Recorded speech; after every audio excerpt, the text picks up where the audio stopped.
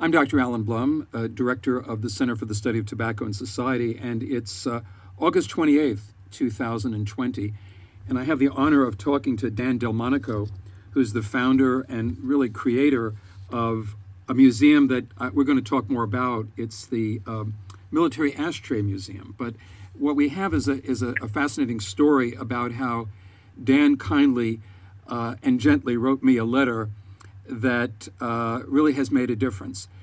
I would say that the number one item in the hundreds of thousands of items that we have in our collection was always the JAMA Ashtray, because the Journal of the American Medical Association clearly should never have had a cigarette ashtray. But recently, Dan kindly wrote me a letter, and I'll let him take it from there. Okay, basically the letter that I wrote, the email that I wrote, identified the JAMA ashtray as a United States military ashtray with the acronym Japan Air Material Area, which was the United States Army taking over Japanese airfields and air bases very shortly after the war in as early as September 1945.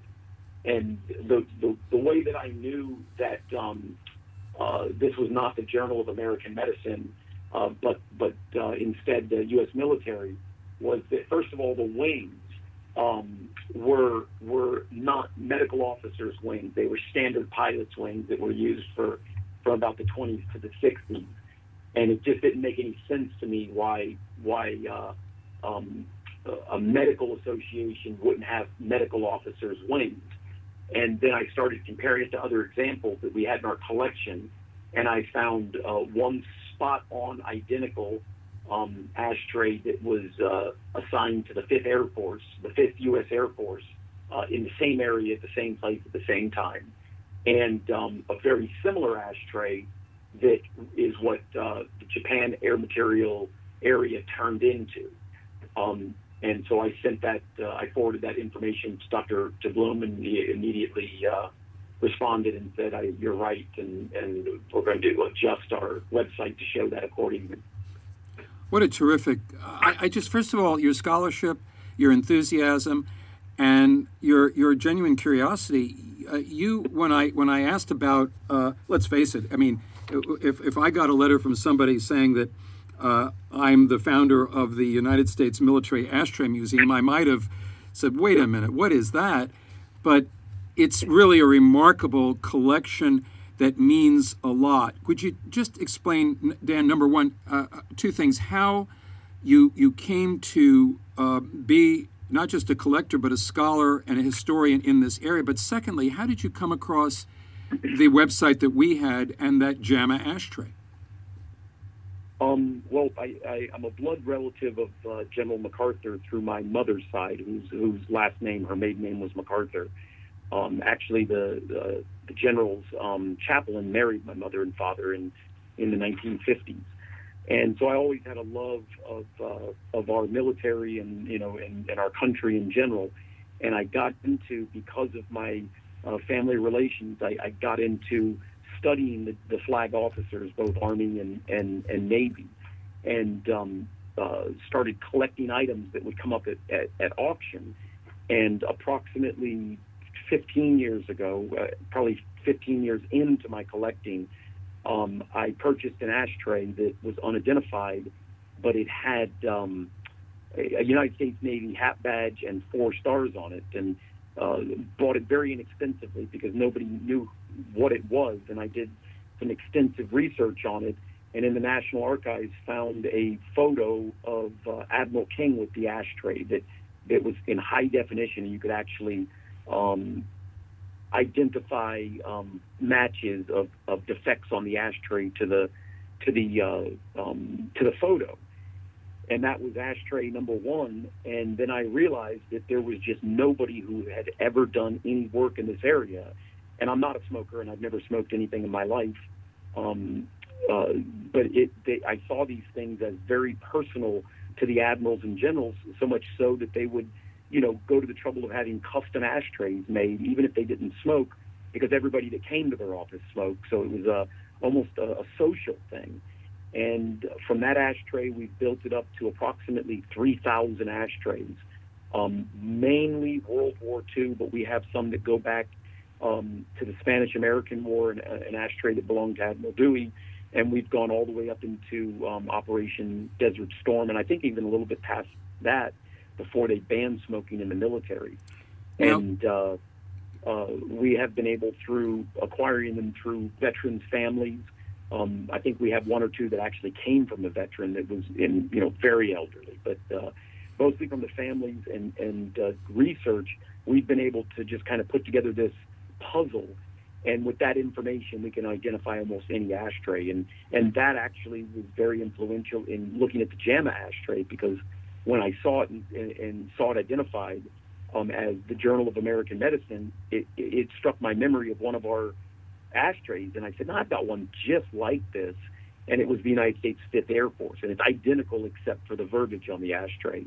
And then I did more research, and we've already discussed that part, where that went. Well, from my standpoint, go right ahead. We found your ashtray because we actually own a JAMA ashtray. And while I was researching it, because when I purchased it, I knew it was U.S. military, and I knew it was around World War II just from our other examples. But I didn't know what JAMA stood for. I could not find the acronym in any Navy book, in any acronym book associated with the United States military. The reason being is it existed for so little, and then they changed the name to something else, so it was just kind of lost to history. And during that, I found your page that said it was the Journal of American Medicine, and I knew that could not be right. And so I kept looking, and just reading through literature, all of a sudden there it was in parentheses, spelled out, and then right after it said JAMA. And then once I knew the name, I started researching just the Japanese air material area and saw what it turned into, and found out what it turned into. I had an ashtray that was incredibly similar, and it just dialed all in with the materials and that it was made of. We have a metallurgy gun in our museum, and it's metal lined up with World War II era metal, and the same metal that was used in the 5th Air Force, and the FECOM ashtray that is what the Japanese Japan air material area turned into, and they just lined up perfectly, and that's why I was confident to send that email to you, Dr. Blum. That was fantastic. You also mentioned that when you came across that acronym JAMA, it was not indexed. It was while you were reading in a book, you came across it, which is incredible detective work. I could not find any, doing internet searches, I could not find JAMA anywhere. And it was, I wouldn't call it luck, but just going through a pile of literature, stumbled across this. And in all honesty, if I would have read Japan Air Material Area, I'm not sure I would have realized that was JAMA, but it actually had it in parentheses afterwards, which I did not understand why I was doing my searches. That didn't come up, but it didn't come up, including in where I found it. And when I saw it, I was very surprised. Very surprised to find it. From my standpoint, I should have known, because I actually worked at the Journal of the American Medical Association as a fellow in medical journalism, and the name JAMA only started appearing on the journal's cover in 1960. It was the Journal of the American Medical Association and never JAMA until 1960, and I knew this ashtray predated 1960. I didn't think twice about the wings, but I think what's important from two standpoints. I collected ashtrays with medical themes because they were ironic. I mean, hospitals that have ashtrays. You'll be interested to know that we're replacing the JAMA ashtray on our website with 3 hospital ashtrays, one from Johns Hopkins Hospital, one from Blue Cross Blue Shield of Louisiana, and another one from MD Anderson Cancer Center. But you get the irony that I came to. But what I'm so fascinated by is the devotion that you've had toward taking an artifact, an ashtray, that actually could be as important as ammunition or certain maps, as a storytelling opportunity for World War II, World War I, anything. I mean, because these are obviously personal items that I'm sure you've heard many incredible stories about an item. Would there be one, for instance, that has a story behind it that you yourself were moved by? Absolutely. There was an ashtray that I acquired from the grandson, directly from the grandson of General William Riley, and he was a United States Marine Corps general that served on almost every five-star rank Pacific Theater admiral and general, including MacArthur, Halsey, and Nimitz. He was on their war planning for how to land troops, which is just something that just really wasn't done much before World War II. He became the expert on how do you land Marines, how do you land soldiers on a beach. And he was a colonel at the time, became a one-star right after the war.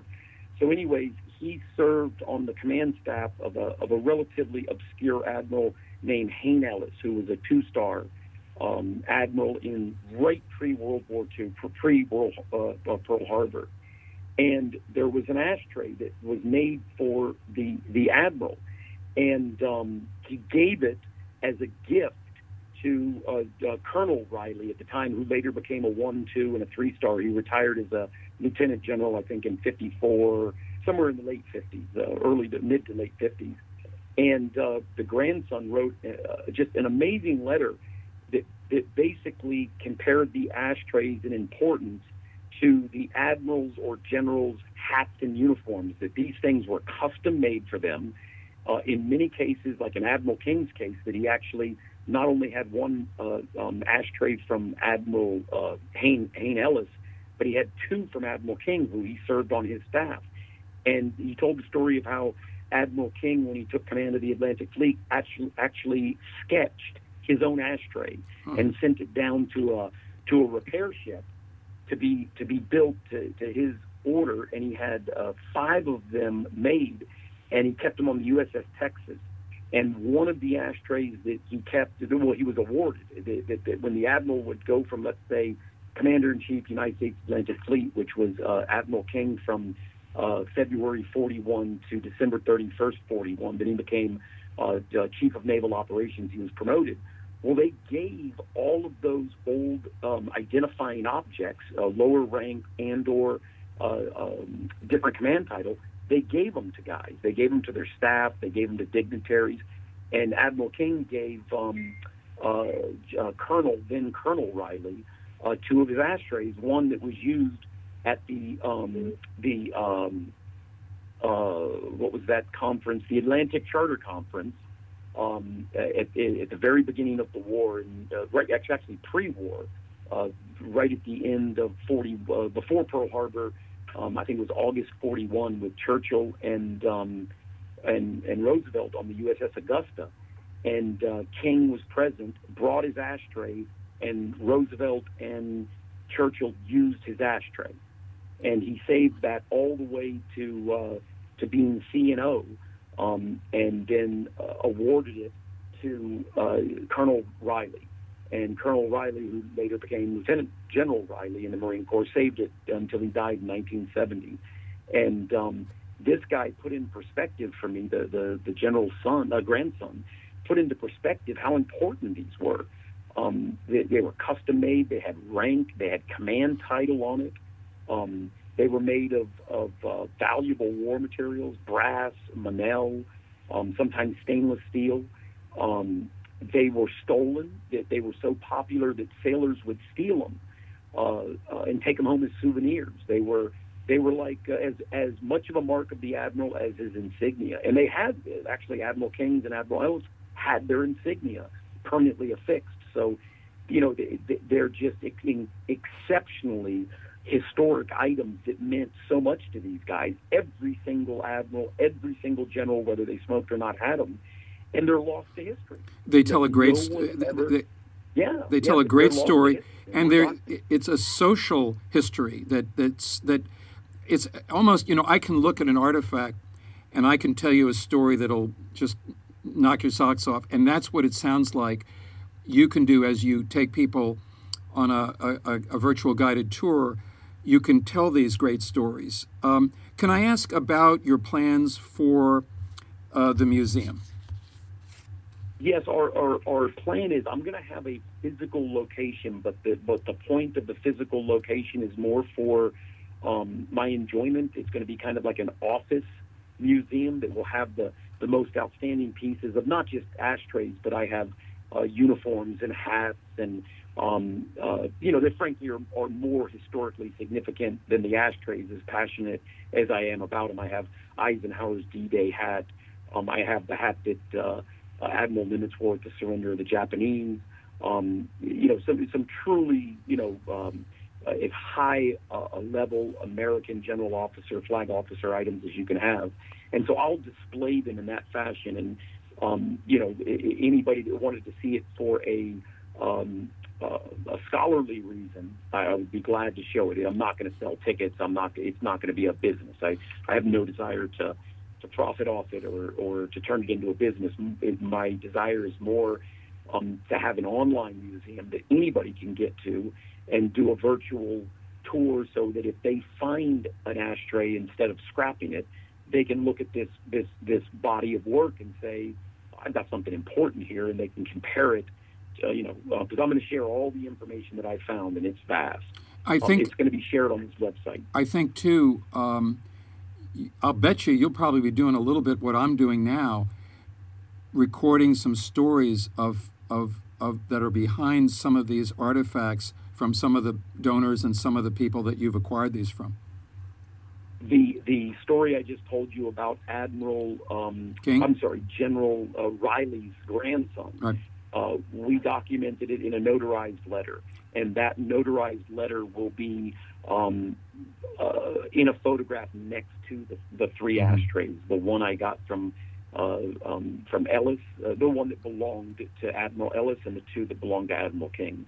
And it really brings them to life because when and I've had this conversation with other military historians and general officer collectors that if you put those three ashtrays on the table and you rip up that letter and nobody knows what they are, they're basically scrap metal. Well, except for the fact, what you're going to be doing a podcast. If you don't, I'll do it for you because you get these stories down just like you're telling me what I've learned from you. I think some recording will be really invaluable.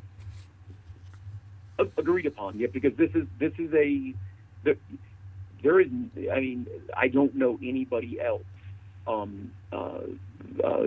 that has spent the time, that has spent any time on this. They're the greatest collectors I know in militaria will have one or two or three ashtrays, and most of them don't even know what it is, and they don't care because they look at an ashtray, especially in light of 2020 with the understanding of how bad smoking is for you and what have you. They're kind of a pariah, but I just look at it as a historic artifact. I don't look at it as pro-smoking. I'm not pro-smoking. I won't sit next to somebody who's smoking, but these items are frameable. They're displayable. They last forever. Some of them are 7 and 8 pounds of gun brass, where they would have a battle and then melt down the shells and make ashtrays from them. And they're just amazing artifacts. And not that you asked, but I'll share that I've actually got some emails because although the online museum is not open, it's under construction, but you can actually go on and look at it. And I've had people write relatively angry emails saying, "I can't believe you're promoting smoking." And I have to respond and say, I've never smoked in my life. We're not promoting smoking. This is American heritage that, unfortunately, General Patton smoked, and I guess we could, bury that, but he had an ashtray, and I own it, and it's a military collectible, and I'm proud of it, and, I want people to see it and know what it was, and, but that's sometimes you face those things. Well, you've educated me, and I want to thank you. Also, before we end this particular call, I know we're going to continue the dialogue, but would you provide, you said we could go on and take a look at the work and construction? What is the website? Sure.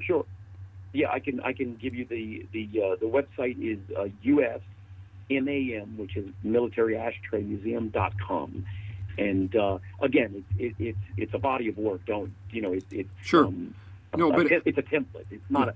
Don't look at it as a final work. It is not. No, I won't. But I mean, I think again, this is an important social history angle, and it's we come at it from different directions. You've educated me, and I appreciate it. The United States Military Ashtray Museum, usmam.com. And Dan Delmonico, thank you. I will look forward to continue our dialogue and learning more from you.